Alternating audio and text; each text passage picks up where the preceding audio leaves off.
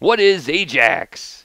Hey everyone, Garth Schulte from CBT Nuggets. Want to take a MicroNugget to talk about this cool technology that's been around for a little bit but has really taken off over the past few years called AJAX.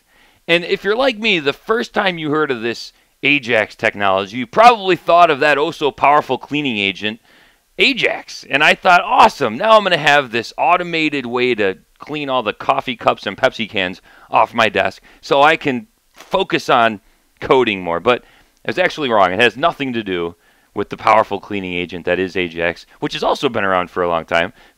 But instead, AJAX stands for Asynchronous Javascript and XML. It's more of a technique than it is a technology. It sits on top of JavaScript or JQuery and uses XML HTTP requests, which allows us to send background requests to the server, and it allows us to update just portions of a web page. So in the past, anytime we needed to do an update, say data's changed, we needed to go get some new data from the server.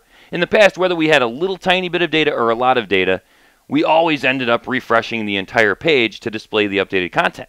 AJAX allows us to request that data in the background, and when the response comes back to the front end, we can inject updated HTML into the DOM and only update that portion of our page.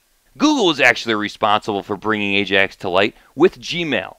Gmail was really cool and new, and everybody liked it so much because you didn't have to hit send receive. There was no send receive button. When you got an email, it just showed up in your browser. So AJAX has become wildly popular. Everybody wants to implement it now because it increases the user's experience.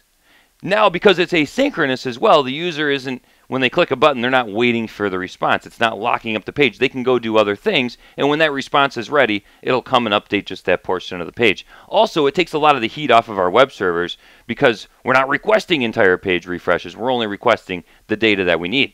Now, let's take a real live example so you can see AJAX in action, and then we'll take a look at it on paper to see how it all works underneath the hood. So let's fire up Chrome here, and let's go to a website. How about Zillow? Zillow's a good one.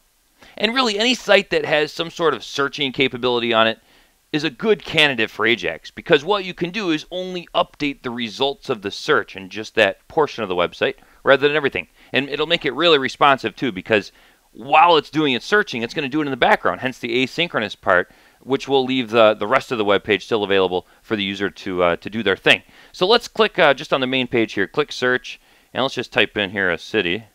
How about West Palm Beach, Florida? That sounds good. And then notice over on the right here. Now this is all AJAX driven on the right, because watch this. If we go down here and look for more results, see that? That actually took a request, sent it to the server to get the results for that page, but it only updated this portion. Now watch this, same thing here. Anytime you see this loading results, that's kind of the AJAX load logo that you see everywhere. But there it is. So we can come down here and page through all we want, and it's just updating this portion of the page. So let's see how this works under the hood. Let's take a look at this step by step and talk about all the technologies that are involved. So we're the user. We clicked on some kind of a button here, or the page as we saw at the bottom of Zillow, to get some new search results. Using AJAX, which is really just JQuery or JavaScript sitting on top of something called XHR, which is XML HTTP request, background request, right? We'll use AJAX, just the friendly term for all that stuff, to submit that request in the background.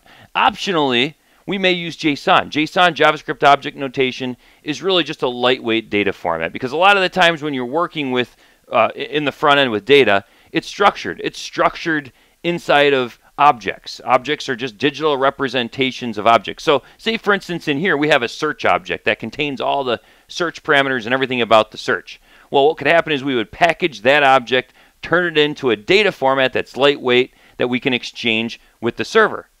The server will then do its thing, process the request, and return the results back, really, to JavaScript. This line should really look like this. It's going to pass it over here to JavaScript. So JavaScript is going to take that JSON results, turn them back into objects, and then it's just going to use those objects, turn them into HTML, and inject them into the DOM, the document object model, which is the live representation of our HTML that we can then search and work with and dynamically inject HTML to, which will then just show up to the user. So that's what it looks like. 1, 2, and 3, all done in the background. And that's the beauty of AJAX. It's asynchronous. It all happens underneath the hood in the background. And when it comes back in, we can inject those results into the DOM without needing to refresh and update the entire page. In the CBT MicroNugget, we learned what AJAX is all about. We saw that it stands for Asynchronous Javascript and XML, and it's a way that we can increase the responsiveness of our web pages by only updating the portions that need updated. So we can send background requests to the server, and when those responses come back, we can inject HTML directly into the DOM, only updating and affecting a part of our page. I hope this has been informative for you, and I would like to thank you for viewing.